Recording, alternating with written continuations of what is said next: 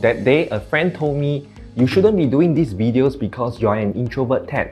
You should get your sales consultant to do it," he advised me. He is a well-meaning friend who means no harm, but I think in the society at large, there are a lot of misconceptions around introversion. The problem is that a lot of these myths become self-limiting beliefs for introverts. They think that they are an introvert, they cannot do sales, they cannot manage a team, or they cannot run a meeting and so on. Our team grew from 2 people, just me and my partner, to over 20 people strong, still growing every month, and there are a couple of lessons and coping mechanisms I learned along the way as an introvert that I'm sharing in this video. First thing is that introversion is misunderstood.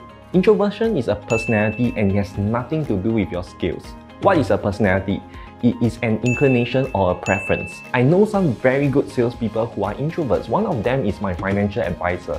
He is very strong in his communication and analytical skills, and I like how he analyzed the economy and break down financial concepts for me. I think that's why he became a top salesperson in his company. However, he has to meet up with a lot of people on a daily basis in his job, which can be exhausting for him as an introvert. Being an introvert means that they prefer to spend time alone in their free time. They tend to recharge by reading a book, watching a movie, or going for a run, or doing any other solitary activities. On the other hand, extroverts prefer to recharge by spending time with friends. In fact, introverts and extroverts' brains are wired slightly differently. Introverts experience a lot of internal stimulations, whereas extroverts seek external stimulations. If you go to a noisy place, it gets very overwhelming for introverts because there's already a lot of internal stimulations going on in their brain. So introverts would avoid external stimulations and avoid going to places with a lot of people. So for example, from young, I am unable to study in places outside like in Mac or Starbucks because the noises and movements around me makes it very hard to focus. I keep getting distracted. I can only study at home. Coming back to my YouTube videos, I'm actually comfortable shooting this video because there's no external stimulation distracting me.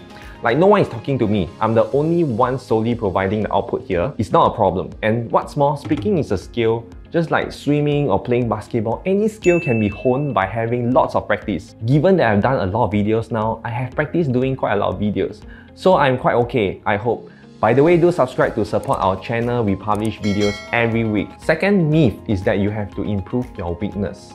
During our early stages of our business, my partner and I had to do everything in the business: operations, customer service, and sales. Because we do not have much capital to start with, I went for a lot of networking to search for potential clients to get our business going. Meetup groups, conferences, and BNI. I went for anything I can find. I was quite uncomfortable with networking, but not because I dislike people or dislike selling. In fact, I am very comfortable in selling because I believe we are helping people with our services. What makes me uncomfortable in networking is specifically the small talks with countless people. There's a lot of touch and go communication with many people, and I do not like it. As I found out, the reason comes down to the difference between introverts and extroverts once again. Introverts process thought internally, whereas extroverts process thought externally. This means introverts tend to think things through before responding, and we are not good at giving instant answers or doing impromptu speaking. Thankfully, my partner is much better at networking than me, and we managed to get a handful of clients and build up some budget to do digital marketing. And that really propelled us forward in a big way. Reason being is that I was playing in my strength zone. I could easily spend 2 hours to 4 hours to craft a well thought out ad message to speak to our target audience online, as compared to having to think of something to say on the spot within 2 seconds. The ad copies worked really well, and the client who found us online said that our ad copies are different. It's not the typical ads they see on Facebook newsfeed that looks like annoying sales pitch like grow your business 10x or make 10k a month, etc. We stood out on the newsfeed because a lot of thought and research goes into the ad. Suffice to say, internet is the saving grace for our company. It took us to the next level. At the end of the day, you have to know yourself well. If you are good at something, focus on it. Work with someone else that complements you and makes up for your weakness. Thirdly would be on building a team. Besides getting customers, another aspect that might be terrifying for introverts would be building a team and managing people. If you're anything like me, you might have some limiting beliefs about people. You feel that building a team is scary because people are tricky, people are complicated, and people are hard to manage. And consciously or unconsciously, that was what held us back from building a team for years. It was just my partner and I at the business for more than 2 years, I believe. At first, when customers started coming in, we tried to cope ourselves. And then we couldn't, so we outsourced a fair bit of the work to get it done. Eventually, it was even more work for me because I had to redo everything that came from the freelancers. We tried working with different freelancers or companies, but it just wasn't working out. They had their own way of doing things and were unable to follow our methods. They were also not committed to our mission and belief. Out of circumstances, we decided to get past our limiting beliefs and start hiring in-house and building a team. Many people think that they have to be like Steve Jobs to lead a company. They have to be charismatic, outgoing, and extroverted in order to galvanize their people, customers, and grow their company. Here's the thing, extroverted leaders get a lot of attention and media coverage because they are extroverts. There are a lot of companies run by introverts that are doing very well but don't get a lot of attention. For example, Google founders Larry Page and Sergey Brin are very low-profile introverts, but they have built Google into one of the biggest companies in the world.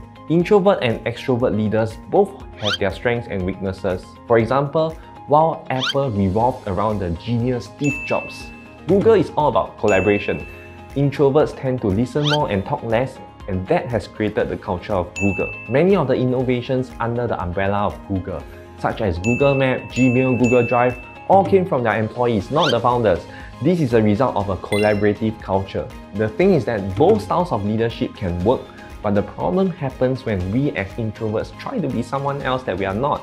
We pretend to be Steve Jobs. That will not work out because people can see through us, they can see through our insecurity, and that will create a culture of pretentiousness and deception within the company. Everyone will be wearing a mask pretending to be someone they are not. The management sends a message via their action. You have to be yourself so that everyone can be themselves too. If you are an introvert, I want to leave you with 3 very important tips. Firstly, give yourself time to think. If someone asks you something on the spot, you don't need to rush into an answer or decision. Think through it first and you will come up with something great. However, do not overthink. We have a tendency to overanalyze things, which can lead to analysis paralysis. Set aside an amount of time for thinking, nothing more and nothing less. You may want to write down your thoughts or use cost-benefit analysis or any framework to clarify your thinking. It will be faster. But once you reach a conclusion, that's it. Do not overthink. Second tip, you have to communicate. During COVID period, if you remember, everyone was stuck at home. Remote working became the norm. I made a wrong assumption that people are like me, that they like working alone by themselves without communication, and that's wrong. Communication is important. Without communication, people become distant, disconnected, and therefore demoralized. They make wrong assumptions. They think that you hate them or that company is dying. They go on a negative spiral and so on. We have to communicate, and we have to communicate in person as much as possible. Sure, internet is great and whatnot, but not everything can be done via messaging or emailing. Human touch is still very important. This is something that introverts have to bear in mind. Thirdly, don't avoid working with people. If you want to achieve anything meaningful, you have to work with people. Once you work with people, you realize that there are people who are amazing and awesome and they're smarter than you think. The problem is when you work with people with the wrong values, your life begins to suck. I learned this the hard way, which is why to maintain our sanity, our company has a strict hiring process to ensure that we bring in the right people. You may have worked with the wrong people in the past, but there are a lot of good people out there. You just have to find them. At the end of the day, it doesn't matter whether you are introvert or extrovert. It's just a personality or preference. It's not an indication of ability or capability. You can do anything you want as long as you put in effort. So don't let the limiting beliefs stop you. Thanks for watching this video. Do like, subscribe, and press the bell notification so that when new videos are released, you will be notified. I'll catch you soon.